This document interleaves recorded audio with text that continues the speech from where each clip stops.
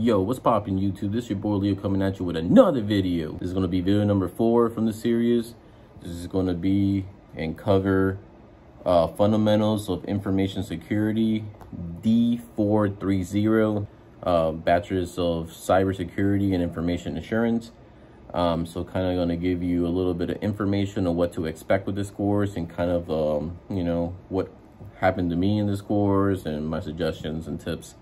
In this course, you're going to begin your course by discussing your course plan and tool report with your instructor and creating your personalized course plan together. You won't have to do that. You can kind of do that on your own if you like, but if you want to reach out to your instructor, you can. The learner identifies security principles, policies, practices, and methods for asset protection and cyber defense. The learner identifies security requirements based on principles of confidentiality, integrity, and availability. So those are going to be things that you're going to learn in this course, and you know, make sure that you keep this information because further future courses are going to come off these topics. The learner identifies cybersecurity guidelines and privacy and compliance. So this course took me about 2 weeks to finish.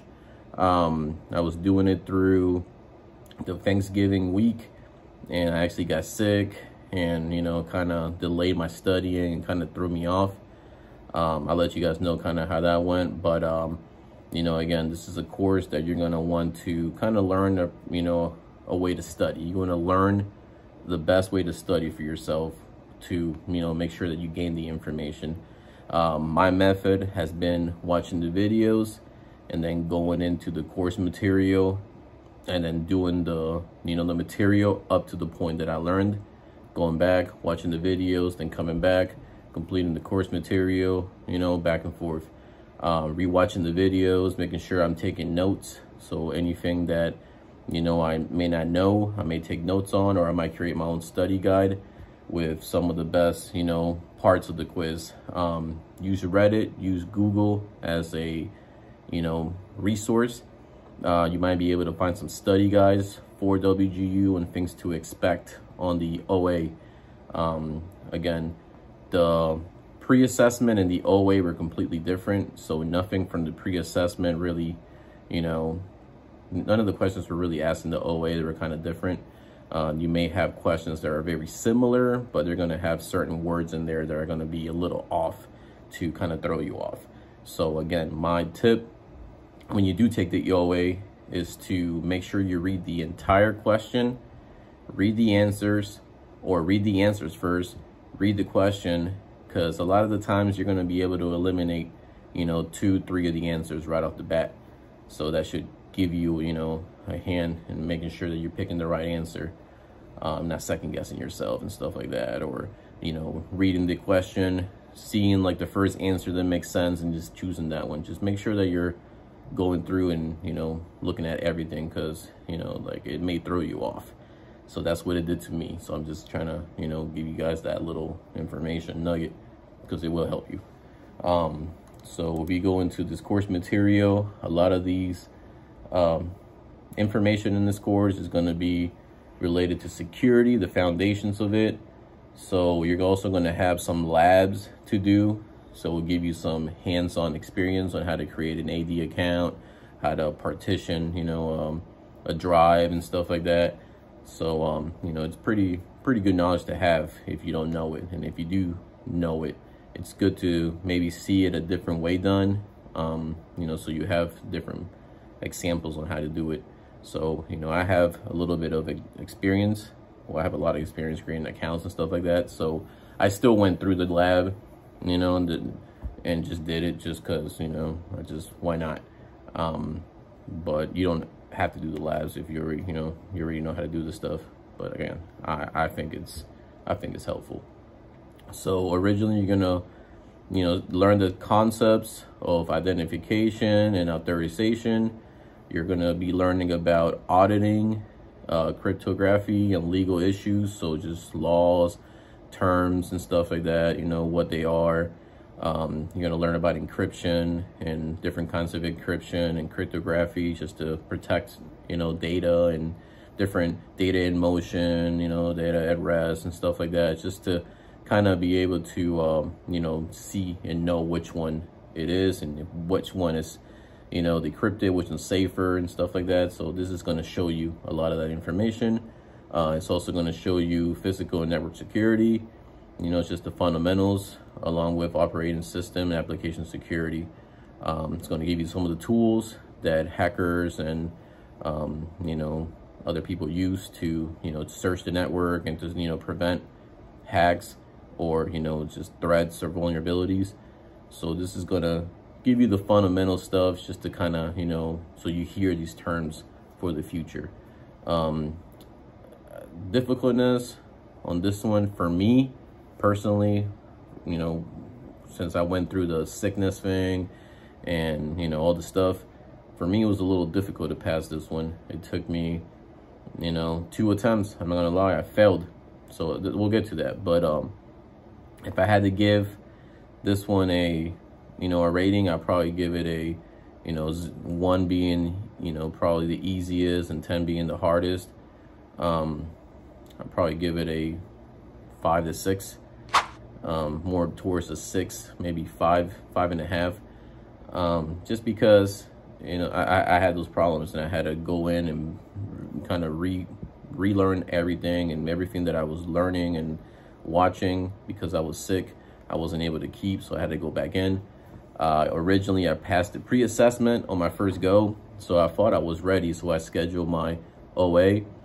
During my OA, I had about a 20-minute, you know, from beginning to, you know, to actually starting the OA, because I was dealing with the person that was administrating the OA, and they wanted me to do a few things that I've never had to do in the past one. So it took a little longer for some reason. And I also had, I think she thought I had tabs open and she was trying to close them when they were just my favorites, and she was deleting my favorites.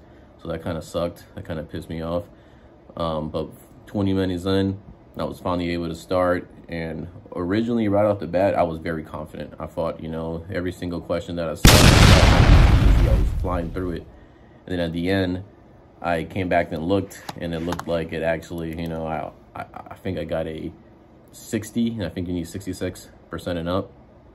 So that was, failing my first OA was kind of a letdown to myself. I felt bad. It was, you know, a little frustrating. That night was difficult for me. You know, I was still kind of dealing with the sickness and, you know, just in a bad, you know, situation. So it was just, it kind of put me in a worse situation. So I wasn't believing myself, you know. I was just kind of like, man, what the hell, man? Like, how do I get myself to this position? You know, I thought I was ready.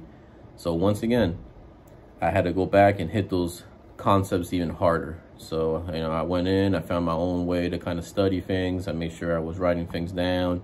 I created my own study guide. I found one online too that kind of, you know, I followed the steps on and kind of just regurgitated all the information all over again. And just, you know, like I said, I went over it twice, 3 times. So I kind of went through the information 3 times just to make sure that I was, you know, confident, because I didn't want to fail the second time. And then once you get into taking the third for the third time on this class, I think they're going to charge you $60. And it becomes kind of a pain also, because your mentor and your instructor are going to start getting on you at this point. They're not going to, you know, kind of be relaxed on you. They're going to be pushing for you to be able to make sure that you're following the correct paths to pass the class. They want you to pass. So, you know, like I said, my situation was this. I failed it. I was down on myself. I had my meeting with my mentor like 2 days later, 3 days later. You know, they were pushing more study on me, which I already knew, and I already started. You know, that Monday after I took the test on Sunday, I instantly got, you know, on it again, and I started studying, and I wanted to make sure that by the following Sunday, I was able to not delay myself and go ahead and take the, you know, the OA again. But I wasn't going to rush or nothing like that. So I went ahead and did that, and I studied my butt off all week, you know, make sure that, you know, just went through all the concepts again. I went through all the videos to make sure that I was holding on to the knowledge. And then I had to actually have the second assessment approved by the instructor. So I reached out to have it approved. I had to have a meeting. So I went ahead and had my meeting with my instructor. You know, it was maybe like 2-minute meeting, and you know, they went ahead and just, you know, approved me to retake the test. I set up the test, I took it that Sunday, I sat through it. It was, you know, same thing I went through the last time. Sat down, I was confident, the questions started coming, and I was answering them. But again, I took my tips from the beginning of the video, you know, just take my time, read the answers, don't rush through it, give myself the hour and a half, whatever it is that I need to go ahead and take my time.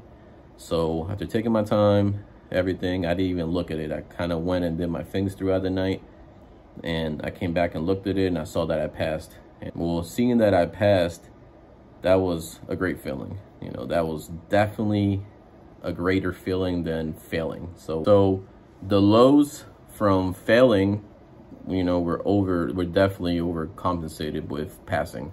So the feeling of passing was a greater feeling than, you know, the failure. So it definitely lifted me up, and it made me feel all those feelings that I had when I failed it went out the window. And I was like, you know what, I got this, because I knew that it was just a studying issue. I didn't study. I didn't, you know, I wasn't ready for it. But once I passed it, again, I was, you know, my head held high. I was, you know, very motivated. I was ready to start my next class, and I went ahead and dove right into it. So again, if you do happen to fail, you know, don't put yourself down. It just means you're not ready. And again, a lot of the information that I had to go over, you know, now that I look back at it, it's, you know, it informed me even better. So I wasn't ready.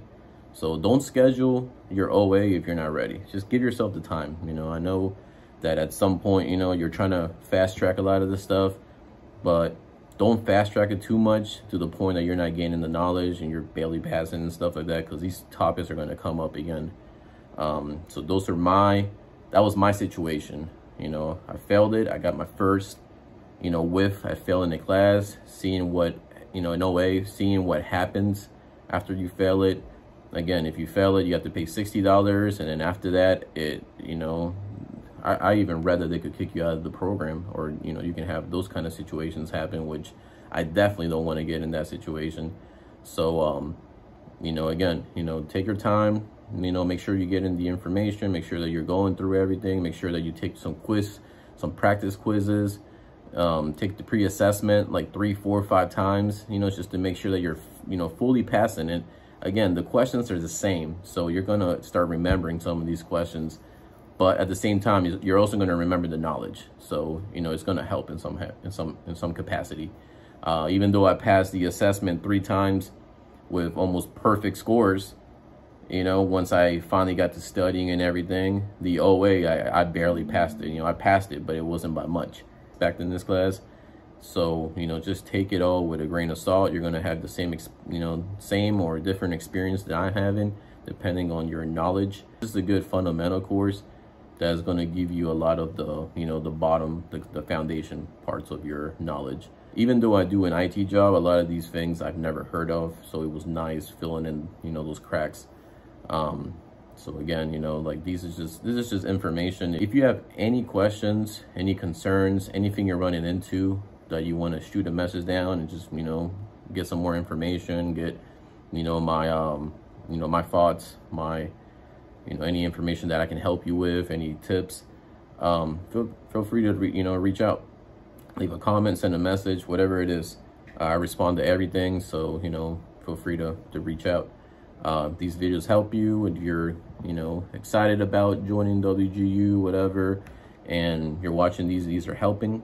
I'm going to continue these as I pass through the courses. I'm filming this, you know, a few days after I passed my second class, and now I'm on the 3rd class. So, you know, so far in 1 month, I've done 3 classes. So pretty happy.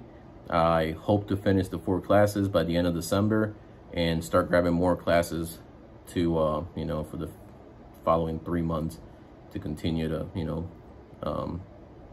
to continue to fast track my degree.